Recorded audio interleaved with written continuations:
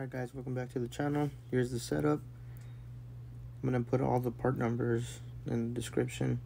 This is basically a rough how-to video. First you want to loosen that clamp.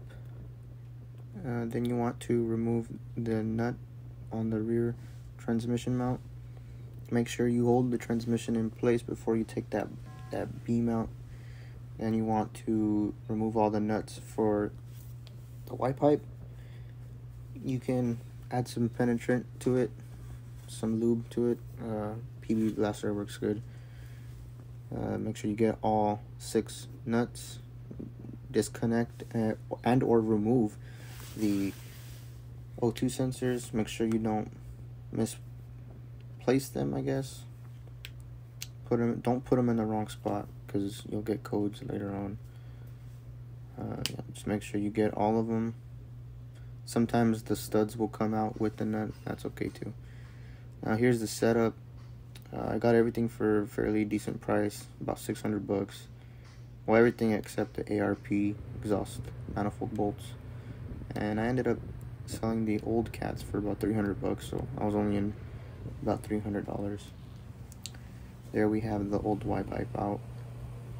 Next you want to remove the wheels, both wheels in the front. Remove all the screws for the inner wheel liner, and remove both wheel liners so you can get a better access to the exhaust manifold.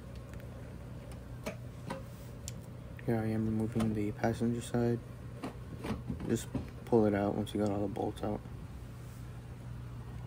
Okay, now we can remove the spark plug wires.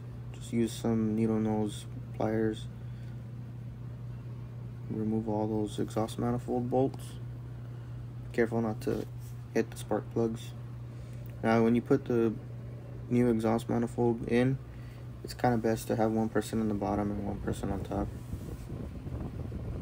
On the driver's side, you have to remove the oiled dipstick tube. It has a Torx right there, right in that little stud. Or not stud, but that little bracket right there. So you want to take that off. Make sure you get the plug wires off from that side too. And when you remove the bolts, just make sure you don't hit any of the spark plugs. Here we have the new to me long tube header in the bolts. You also just want to start each of the exhaust manifold bolts. That way they all go in. You're not struggling. There's the back one that you have to use a wrench on because nothing fits on it. RIP headphone users.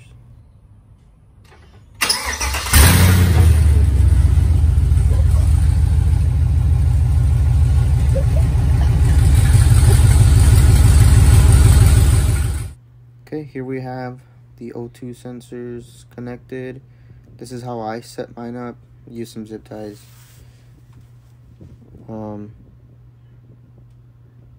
The harness extension I had to use for the rear O2 sensor, and I ran it through the top of the transmission. Like I said, it's kind of a rough how-to video. Have the Y pipe already assembled. If you do end up getting a Y pipe like this Y pipe or something similar, make sure you put everything like in loose. Don't tighten any clamps or anything so you can adjust it.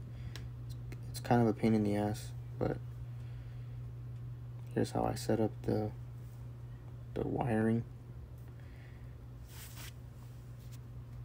Now that wire right there on your right, I ended up putting some heat shield on it because it was basically touching the manifold and it kind of burned it up.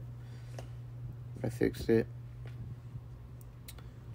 We have everything kind of in place, back together. The wheel liners back in, all the bolts in place. There's a tab that has to go behind the fender, and it's right there.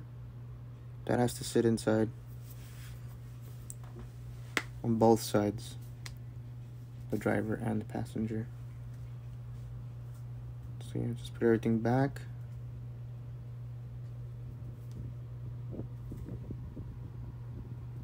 Put your wheels on. Make sure you torque your wheels. I'm not sure on the torque spec. I think it's like 150.